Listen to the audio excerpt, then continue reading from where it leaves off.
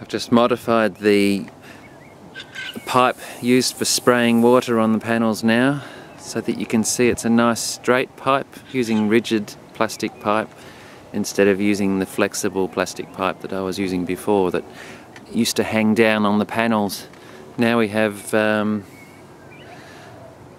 nice straight pipe, and I've got metal clips, and the metal clips should stop it from deteriorating so much as the panels are in the sun and getting too much sun.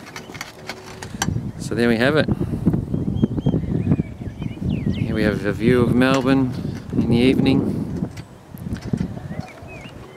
Off to the right, in the middle there now we've got the dandenongs out to the east of Melbourne. Here's my panels. Hopefully they'll last much longer.